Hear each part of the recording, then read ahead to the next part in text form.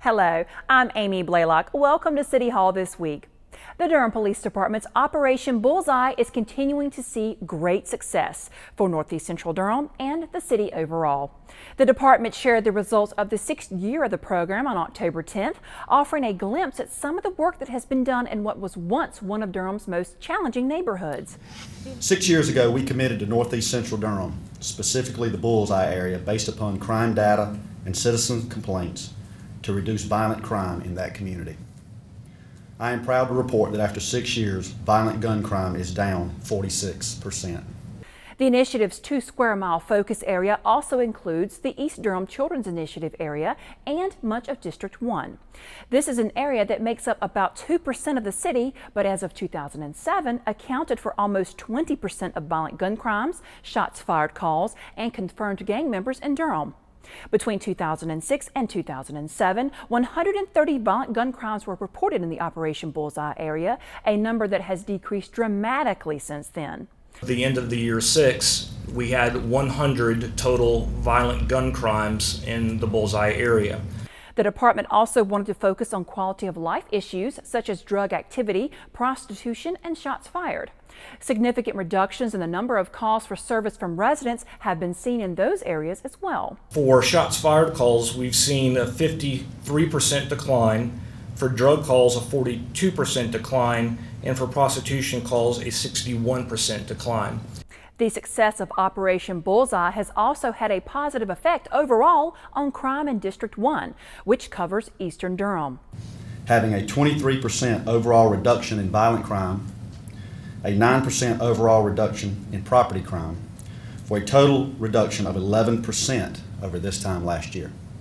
Operation Bullseye is a collaborative effort between the Durham Police Department, other law enforcement agencies, city and county departments, area schools, faith leaders, and members of the community.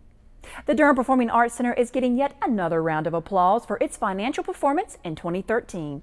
The city owns the facility, which is managed by PFM Nederlander. The center generated a net income of a little more than $3.3 million in 2013, with 40% or about $1.3 million being distributed to the city. The income will be used for debt service, maintenance, building improvements, and other possible revenue shortfalls. Meantime, the operation of the Durham Performing Arts Center has received another clean bill of health. The committee responsible for overseeing the center presented its annual report to the City Council on October 10th. The report shows that there were no areas of non-compliance regarding operations of the center from July of 2012 to June of 2013.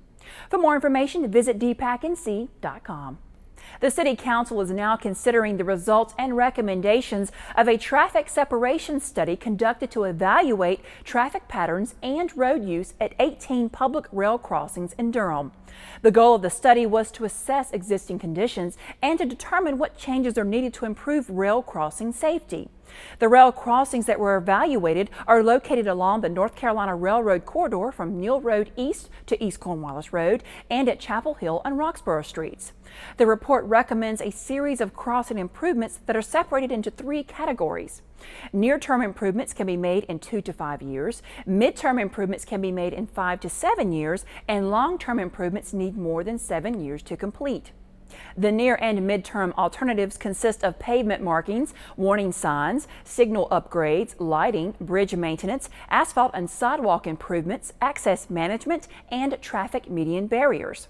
Some of those improvements have already been made, and planning for the others is already taking place. The long-term improvements include grade separation, grade closing, and pedestrian underpass projects. Because these improvements are so complex and expensive, a ranking system will determine which ones are studied further. Hardcore outdoor enthusiasts and families alike now have a reason to celebrate in Durham. Find out why when City Hall This Week continues. Are you throwing away unused and expired drugs? Stop!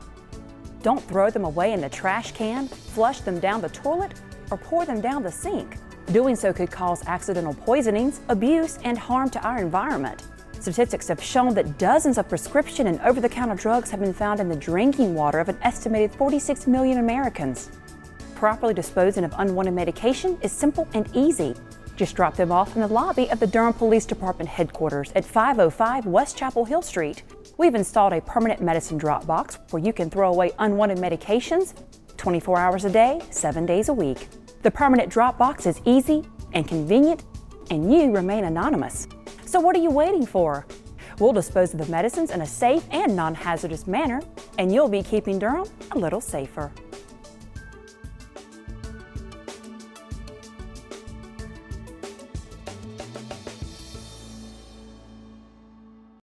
Welcome back. The city is pursuing a partnership with Durham County, the city of Raleigh, and the state to protect 134 acres of the Falls Lake watershed in Durham County. This effort is centered on protecting several sensitive stream areas within the Falls Lake watershed. The areas surrounding the streams are listed as priorities for protection because of their ability to help offset nutrient levels and biological impairments affecting the Falls Lake water supply. About 30 acres of the site will be available for development as a community park in the future. The bulk of the property will be designated as open space.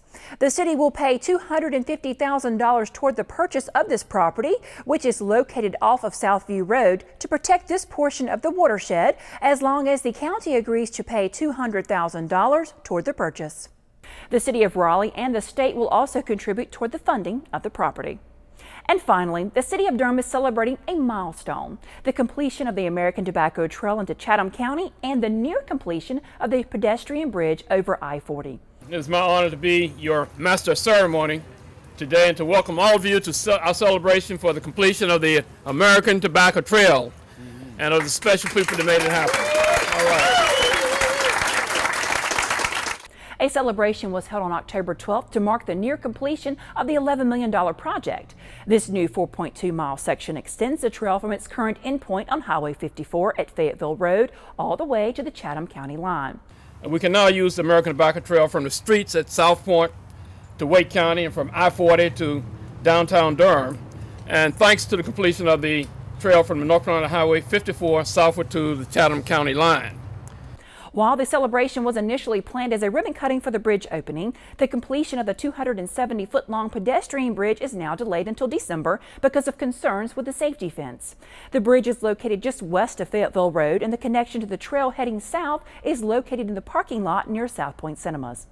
Once this bridge is completed, the missing link of this important transportation corridor will be filled, and trail users will have improved access and connectivity not only from the heart of Durham, but to communities as far away as Florida and Maine. While Congressman David Price was not able to attend the ceremony in person, a letter commending the city for its dedication to the completion of the project was read on his behalf. In conjunction with the North-South Greenway, which will run from the Eno River through downtown Durham, the American Tobacco Trail will form the spine for a number of trails to connect neighborhoods throughout the community. State Transportation Secretary Tony Tata also attended the celebration, saying the completion of the project is an example of what a community can do when it rallies behind such a significant project and is able to maintain that support. On behalf of our governor, let me just congratulate all of you for a great accomplishment as you've brought this together and you've made it a reality. Every citizen has chipped in, and I congratulate you. So thank you very much for your teamwork, and I applaud you. That does it for City Hall this week. Don't forget to like us on Facebook and follow us on Twitter. And you can find us on demand on DTV8's webpage and on YouTube. I'm Amy Blaylock. Thank you for joining us.